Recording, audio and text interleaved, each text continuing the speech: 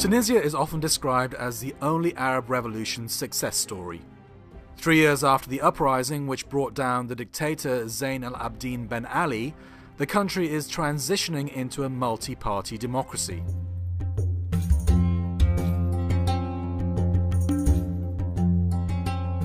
Three years after the revolution that kicked off the Arab Spring, there's a feeling of despondency and frustration here in Tunisia, a feeling that the fruits of the revolution really haven't begun to take shape. There are soaring prices, there are stagnant salaries. On top of that, there are about 1 million Libyans who fled the chaos in their country and put a strain on services here in Tunisia. Finally, there's a prospect of the secular bloc controlling the parliament and the presidency. And if that happens, some people say a return to Ben Ali type authoritarianism is imminent. Tunisia's president has limited powers in a political system dominated by parliament. Nevertheless, he's the commander of the armed forces. He sets foreign policy with the prime minister, he represents the state, and he ratifies treaties. Although 27 candidates, ranging from nationalists and leftists to independents, ran for president, only 2 had a realistic chance of winning. The incumbent president, Monsef Marzouki, is a secular human rights activist who governed for the last 3 years in coalition with the Islamic and Nahda party. The 69-year-old campaigned on the promise of greater justice and a decisive break with past authoritarian governments. Meanwhile, Beji Qaed Essebsi is the leader of the secular Nahda Tunis coalition. Essebsi, whose party won the most seats in parliamentary elections in October, is 88 and held public office under both Ben Ali and independence leader Habib Bourguiba. He's based his appeal to voters on stability and experience, as well as a secular outlook.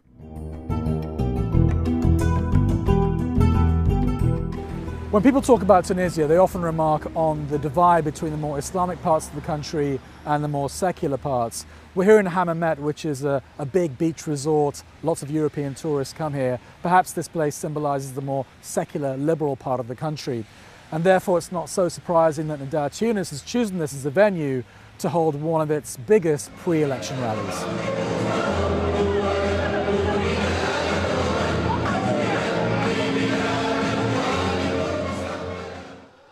On the eve of the first round of the presidential election, this almost felt like a victory rally for the main secular bloc in Tunisia, Nahda Tunis.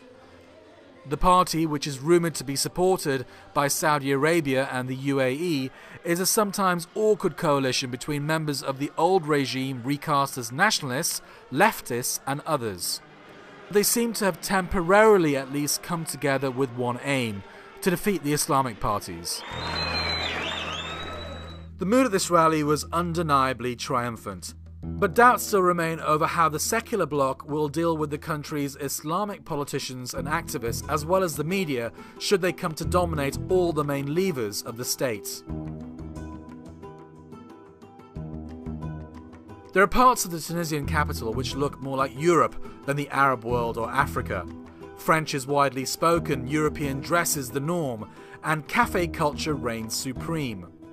These are the strongholds of Tunisia's westernized liberal secular elite, the stronghold of Nahda Tunis voters.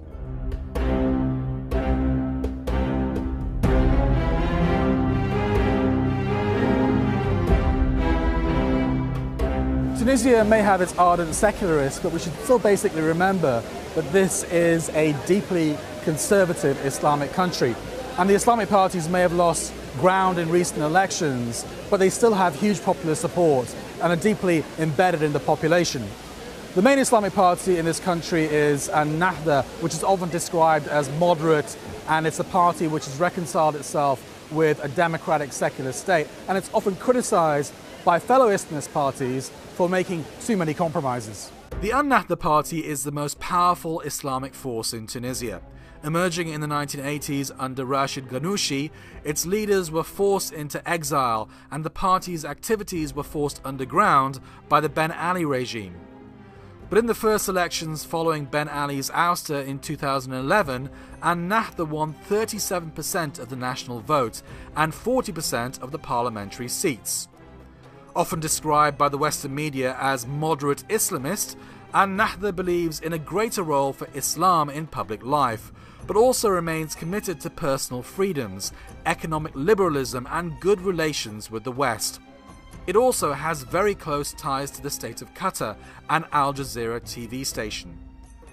For 3 years, Nahda governed the country in coalition with two small secular parties. But in parliamentary elections in October 2014, it saw its percentage of the vote decrease to 27% and became only the second biggest party in parliament, behind Nahda Tunis. When we were in power, we tried to avoid dividing the country into Islamists and non-Islamist camps. We are a civil, democratic party and we behaved responsibly and saved Tunisia from going down the route of civil war. Also, we never promised to solve all the social and economic problems here which have existed for 50 years in a 3-year period. Instead, we promised to safeguard the revolutionary process and maintain peace and a national consensus from the middle ground, and that's what we did.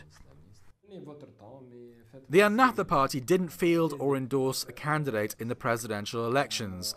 They say they took this decision as part of their consensus-based strategy to put national unity above party interest. Nahda Tunis and Nahda have a large majority in parliament. This is the message of the voters and Nahda Tunis must recognise that. Tunisians want cooperation between the two major parties, and that's why we are proposing a government of national unity. We have big challenges ahead of us, and no one party can govern on their own. Nahda Tunis needs to behave responsibly, otherwise the next 5 years will be lost. And Nahda's time in power was more negative than positive. They weren't ready for power, and they wanted to dominate the government by creating a false coalition with some small secular parties which had little popular support. And Nahda had no programme. They just had slogans which they used when they were in opposition. And that's why they lost a third of their voters in recent parliamentary elections. Although Tunisia is an overwhelmingly moderate Islamic country, the influence of a more conservative Salafi brand of Islam is also felt here.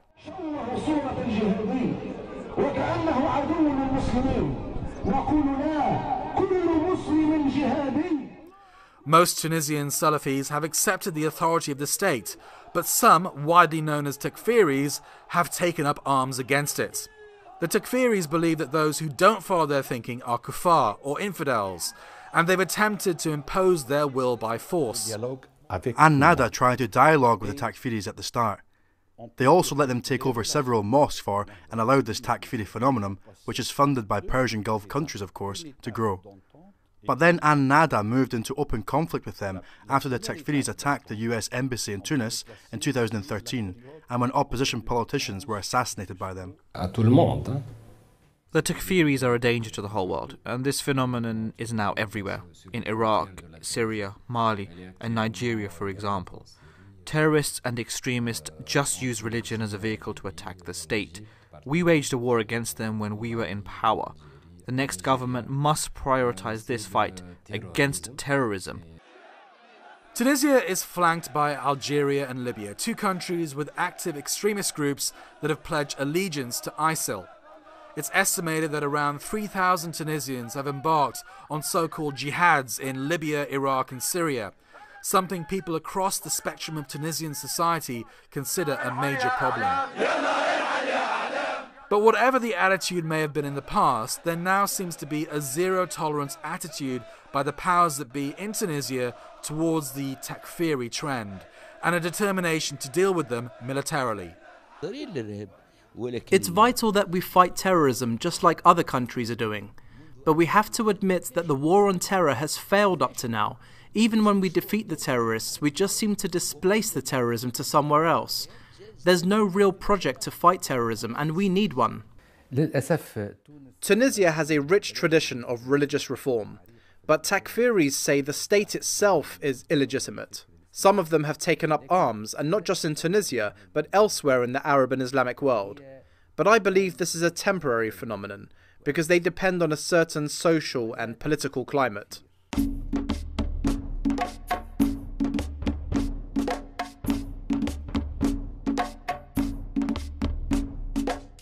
So we've come to Bizerte, which is about an hour north of Tunis, just to get a flavour of what people outside the capital think about politics. Now, Bizerte is a town which is known for its liberal culture, but like all the other major towns in Tunisia, it also has its Islamist, conservative-leaning areas. In fact, the Tunisian state came in militarily into Bizerte last year just to repress what they called a challenge to their authority by Takfiri extremists. We've also come to Bizerte to concentrate specifically on young people, because it's them that seem to have boycotted this presidential election en masse. Although over 60% of Tunisians voted in the presidential elections, virtually all observers noted the absence of young people. Youths were at the forefront of demonstrations which overthrew Ben Ali 3 years ago. So the question is, why have they seemingly abandoned the political process now? We pounded the streets of Bizerte to find out. I didn't vote because none of the politicians represent me. I'm not against any of the candidates, but I refuse to vote for them too. I didn't vote because I'm not interested in politics. Tunisians aren't made for politics. I don't trust the candidates because they all steal. They didn't give me anything, so I won't give them my voice now. I just don't understand how people who claim to be intelligent can give those they ousted from power during the revolution the opportunity to return to power. This is a circus. It's abnormal. Young people made the revolution, but old men aged between 80 and 88 are ruling us. I didn't register to vote, and I don't trust any of the candidates. Had I registered, I would have probably voted for Mr. Essebsi. He's the least worst, I suppose. So for Tunisia's next generation, revolution fatigue seems to have set in. Rapid change hasn't happened, and the young are noted for their lack of patience. They had high expectations following the revolution, which was sparked by their frustration with unemployment, economic marginalization, and lack of social and political freedoms. But now they feel that their revolution has been stolen by political parties.